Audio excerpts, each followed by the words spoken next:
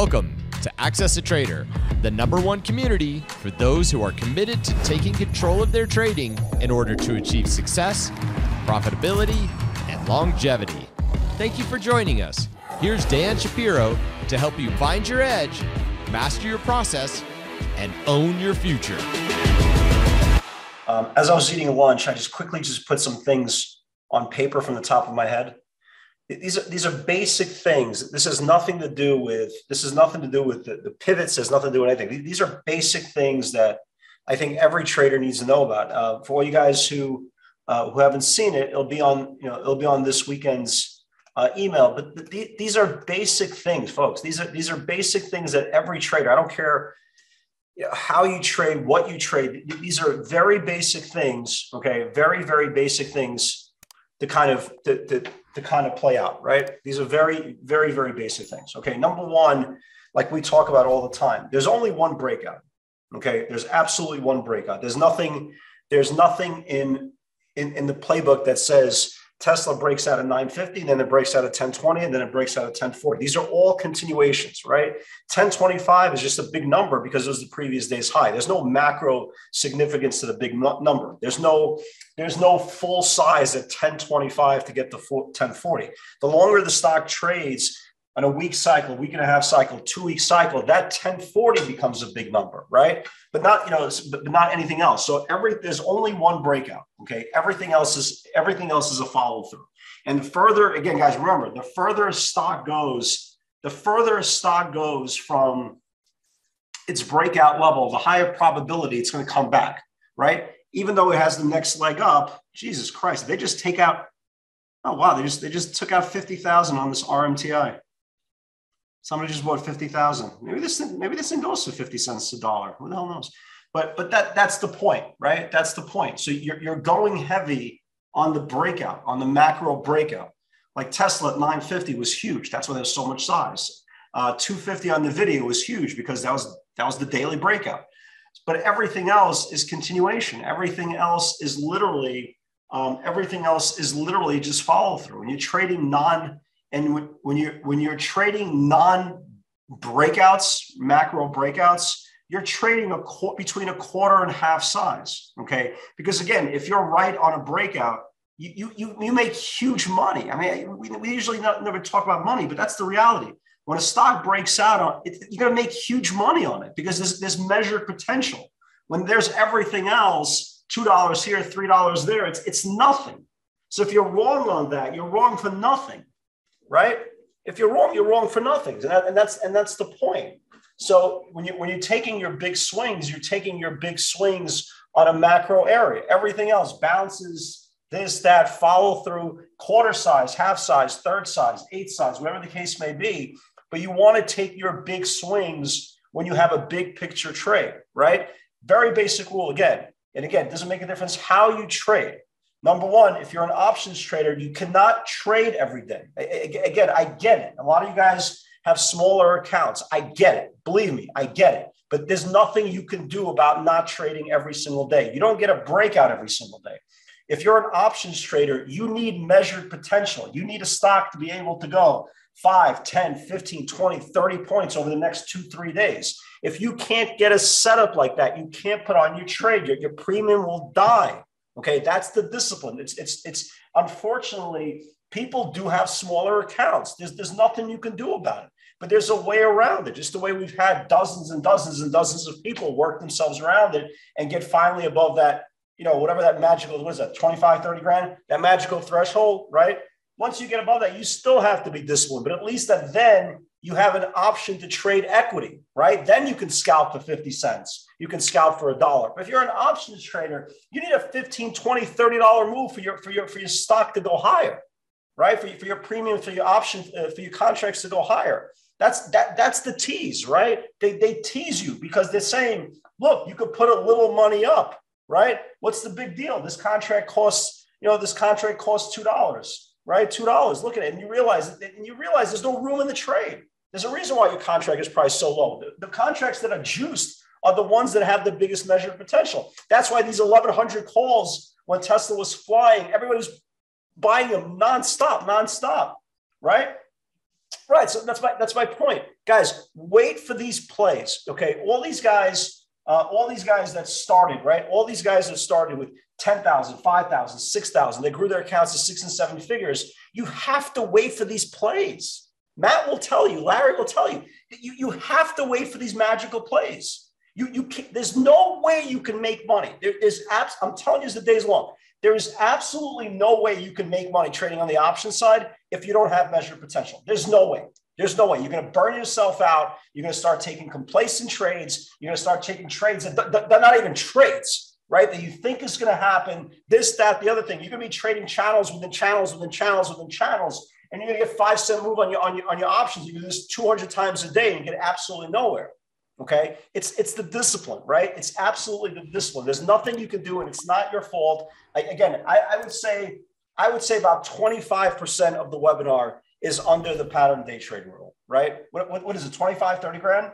Okay, so I would say 25, 30% are under that number. Okay, and the most important part is you have to stay disciplined to understand the big picture. Okay, again, very, very easy, basic things to understand. If something is above the 5-day moving average, it's the short-term sentiment. That's bullish. That's not bearish. If it's under the 5-day moving average, that's bearish. That's not bullish. Above the 50-day is super bullish. Below the 50-day is super bearish. Again, the charts are there for the disciplined trader to protect themselves from making random, harsh decisions that don't make any sense. That's why the charts are there for us, right? If we're above the 200-day moving average, the last thing you want to do is start sitting there and go, well, this thing's a short. It's not a short. It's just a stock that's down that day, okay? There's a reason why these stocks are bouncing back up, because we're above the 5-day. We're above the 50-day. They're protecting it over and over and over again. There's a reason why the moves on the upside are so exaggerated. That's where the euphoria is. This is called the rest. Okay, so the last thing you want to do is sit there and trade every single day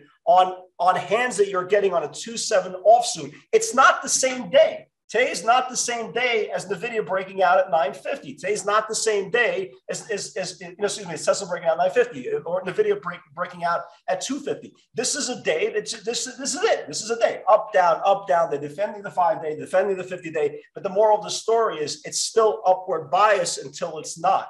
When it starts turning bearish and we lose the 5 and lose the 50, of course we're sell biased, because the charts are telling you you're supposed to be sell biased. But the most important part, especially for all you new traders, that you have to get through your big, beautiful, thick skulls, that you cannot trade every day. You can't.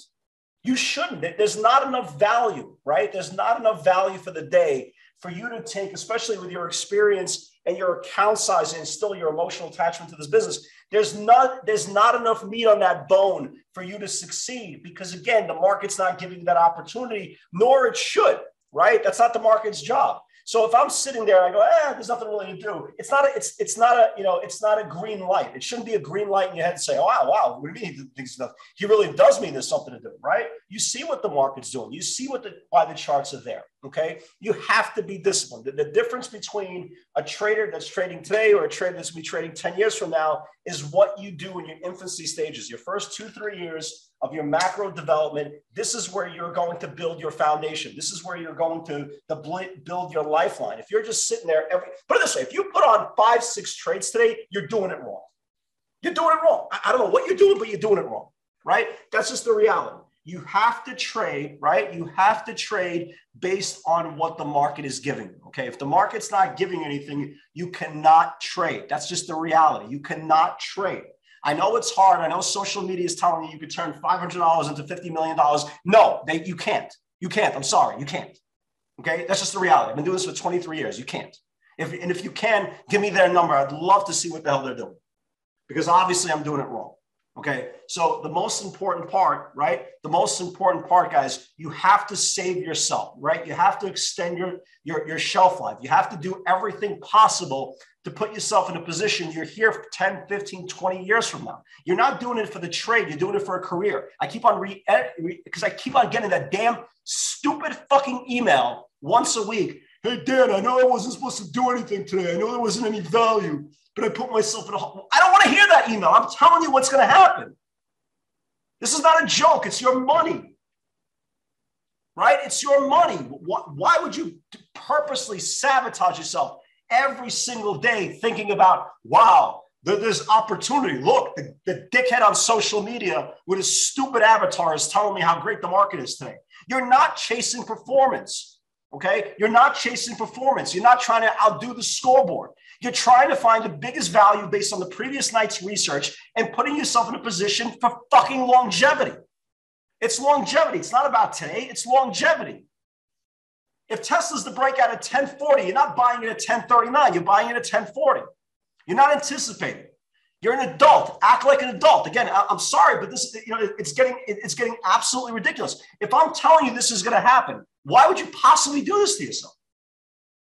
And it's not your fault. I get it. It's not your fault. But at some point, right? At some point, you have to act like an adult and say, look, this is the formula, right? This is the absolute formula to take myself out of this business. Why would you continuously, constantly, over and over and over again, do the same things? If you're wrong, you're wrong. Be wrong small. Why be wrong big? Why fucking jump out of the 10th floor if you can jump out of the first? It doesn't make any sense, right? It doesn't make any sense. Be a better friend to yourself, right? Why put yourself in a situation that you're guessing?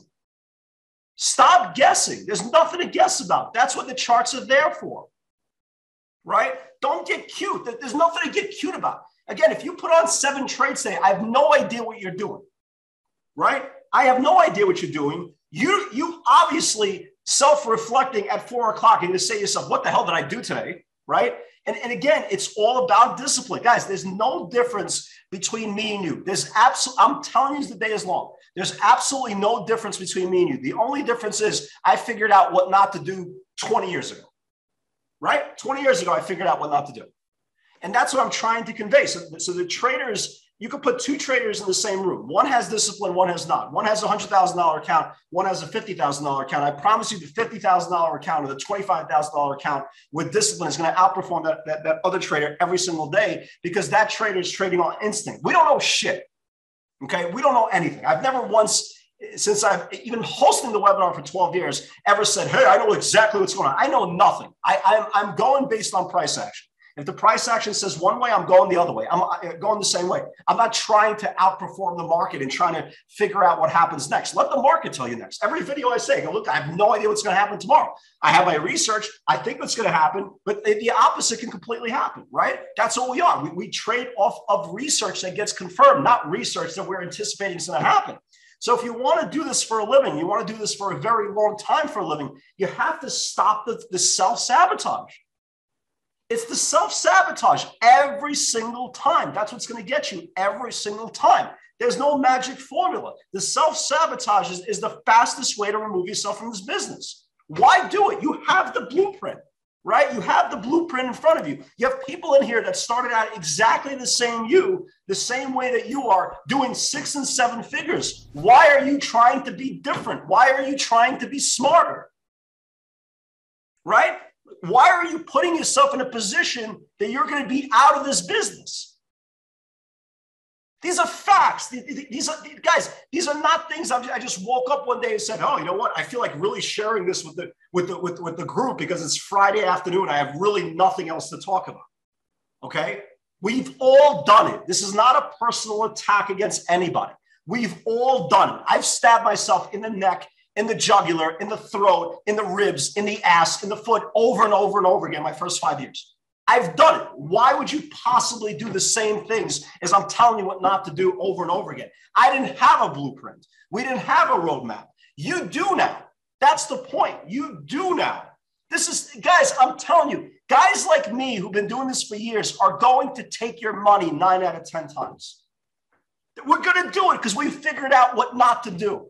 That's the whole point, guys. We figured out what not to do. It's so easy, right? Here, 950 break, it goes to 1,000. Wow, great. It's not a great call. It's what you did prior to that 950 to put you in a position to get that move from 950 to 1,000. It's not the trade. It's what you did prior to the trade that mentally put you in a situation to succeed, right? Why put yourself in a situation that your longevity gets cut in half by putting on trades that don't make any sense? That don't make any sense. Who cares that the market's open? Who cares what some scumbag on social media is doing? Who cares? Right? Who cares? The charts are right in front of you. These are the charts. They're no magical charts. They're all in front of you. They're telling you where price action is going to confirm. Be a better friend to yourself, right? Stop thinking what you think is going to happen. Let it confirm. I don't care if Christ is sitting there at 10:39 and saying, you know what, you can go in a little bit early. It's okay. No, it's not okay. Price action is there for a reason. Long, short, and different is there for a reason. Right? I wouldn't be echoing this statement, this sentiment, if it, like, for every email that I get, hey, Dan, I had like biggest month ever, I had my biggest year ever. I get that same damn email towards the end of the week. Hey, Dan, you know what? I overtraded and, I know there was no value today, but I did 11 trades and I gave back my whole week. Dude, I don't want to hear that shit anymore. You know what you did is wrong. You know what you did is wrong. If I'm sitting there and I go, wow, everything is just trading in the channel. Again, it's not a secret code of get size on things. This is just, guys, this is just the reality. You have to hear this. You have to understand this. You have to embrace this. Because if you don't, you're going to be a statistic. I give you my word. Self-sabotage is so damn easy. It's so easy. This is not a pep talk. This is a reality check.